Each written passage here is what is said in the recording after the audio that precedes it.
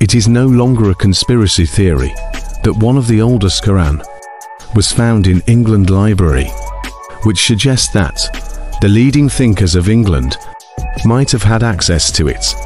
Thus, it would not be against the odd to suggest that the idea of man evolving from apes comes from the Quran. In the Quran, it was stated that God creates and repeats. And in another verse, it says, God turned some humans into apes.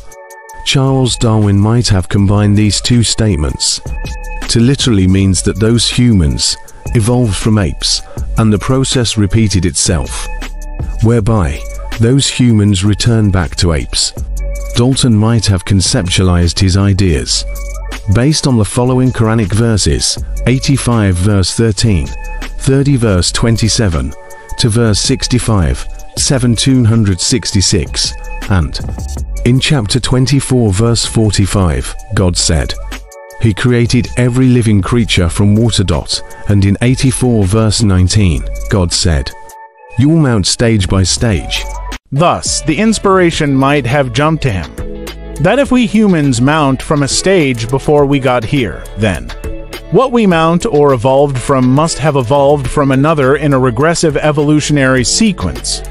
What I think the scientists always do is to use ambiguous word, or coin a word, but its interpretation will still be the same as stated or mentioned in the Quran. For instance, the phrase, mount stage by stage was replaced with evolve.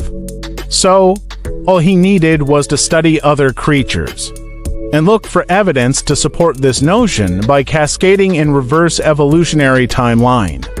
Quran 29 verse 20, God said, Travel the earth and observe how he originated the creation.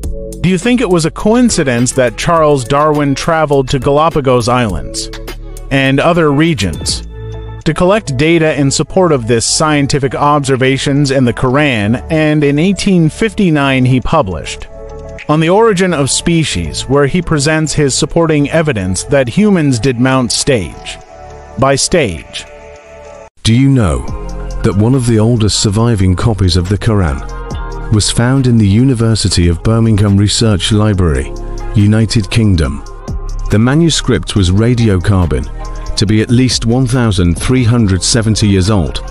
It is more than a mere coincidence that most of the scientists that played pivotal roles in advancing various fields in scientific revolution and enlightenment in the 16th to 19th centuries are mostly English people or Catholics, just to name a few, such as Isaac Newton, Robert Boyle, John Dalton. Charles Darwin, Michael Faraday, James Joule, J.J. Thomson, and Stephen Hawking.